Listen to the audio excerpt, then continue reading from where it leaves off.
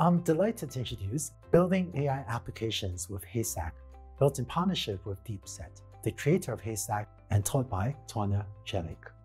Haystack is a framework that simplifies the process of creating LLM-based applications. One of the examples you see in this course is creating a news summarization app. Building this from scratch without using a framework is possible, but LLM technologies and libraries are evolving quickly, and user needs can also change. Having a higher level orchestration framework can help you make sure that your application is flexible, extendable, and maintainable, even as the tech stack changes, new user needs arise, and you add new features. Frameworks provide abstractions that make your app development process more modular and extensible. You see all of this by creating several apps in this course, including a chat agent with function calling and a self-reflecting agent with loops.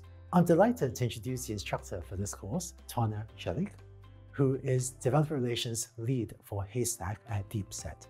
Tuana has been helping many developers create AI applications using Haystack. Thanks, Andrew. Haystack offers a robust and flexible architecture for building complex AI applications, and in this course, you'll learn key concepts that are needed for building these apps. Components are the building blocks of Haystack. Ready-made components include retrievers, generators, rankers, various preprocessors, and more. Pipelines combine these components to implement one of many AI applications like RAG, chat, document search, and so on.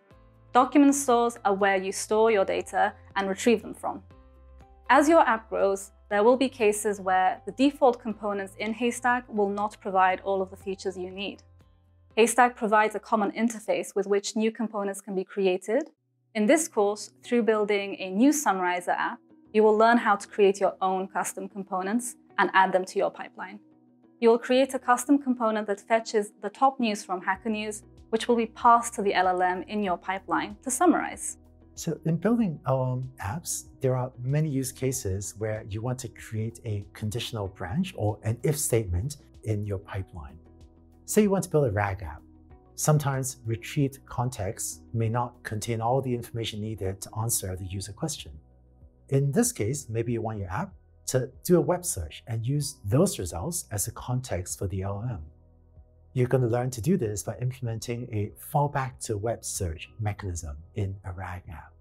Or say you're extracting name entities from a document in a specific format of person, location, date.